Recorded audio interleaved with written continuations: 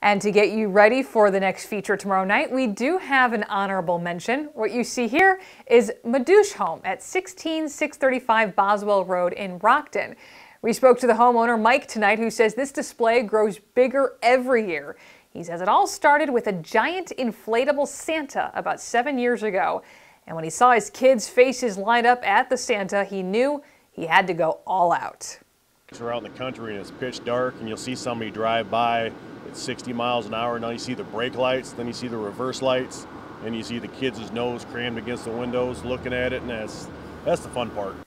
That's a dedicated dad. Well, if lights are not your thing, but maybe baking is, this contest is for you. We are teaming up with Nothing Bundt Cakes to give a prize to the best gingerbread house entry that we receive. You could win up to $130 worth of Nothing Bundt Cakes for your submission. And we're taking entries through now, so send us your photos again to news@wrex.com.